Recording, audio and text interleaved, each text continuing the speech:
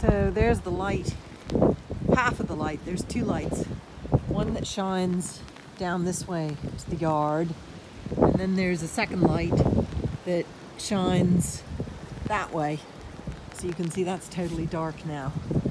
And that's the light that blew and gave me such a fright. At the same time as these ewes, these remaining ewes, were coming in from the yard and feeding. So they were out here feeding. Then there was the boom. That blew, all the lights blew, went pitch dark. These guys were coming back in. And this ewe was lambing at the same time.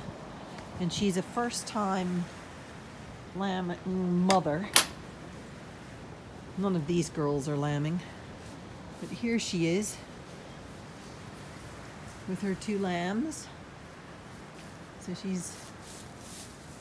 here are her two babies, doing very well. Yes. Can you stand up for us? Because I want to see that you're doing well. Come on, that you've suckled. Come on. Oh yes, you've got a lovely belly on you. What about you? Come on. This is the little girl. Oh, there we go. Oh, you've got a lovely belly on you too. They both have lovely bellies on them. So this one here is the ewe lamb. She has very little, few stockings on her legs. And this is the ram lamb. So they're both doing really, really well despite our adventures earlier this evening. So the fuse went off, so all the lights went out when that yard light blew, and the dogs started barking, and yeah, it gave me quite a fright.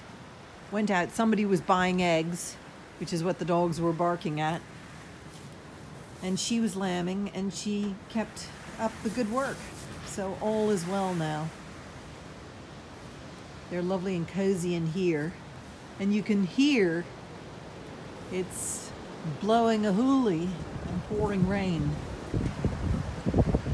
So not a very pleasant night to wander around in the dark to go and make fuse boxes light everything again. I think these ladies are very pleased to be in under here. So a very frightening moment. They're all telling me to go away because they want to go to sleep. All is well in the lambing shed and quiet again. So I'm going to my bed. Good night, all, after my excitements. Whew, it really is blowing a hoolie. I'm bringing you over here to show you, people are asking after the lamb that I had to give colostrum to. This bed is prepared for the ewes, the twins that were born earlier this evening. And here are these two lambs, doing very well. The weak one is the one to the right. You can see it's still struggling, but doing a beautiful stretch. So they're doing very well. You can see he's still kind of wobbling on his legs.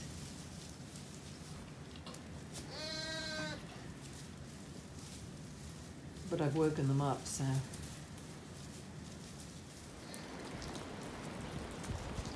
So, usually when it's nasty weather like this, if I come around this corner, yeah, there's Pepper, yes. Cozy on a little puddle of straw in out of the rain.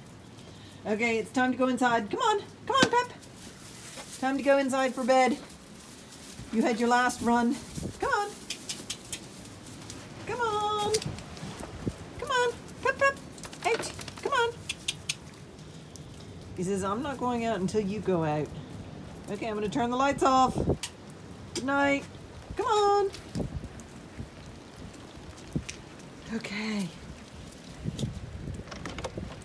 Come on. Everybody's in. The floor's a mess. Everybody's in. There's the big fella. Okay. Good night, all.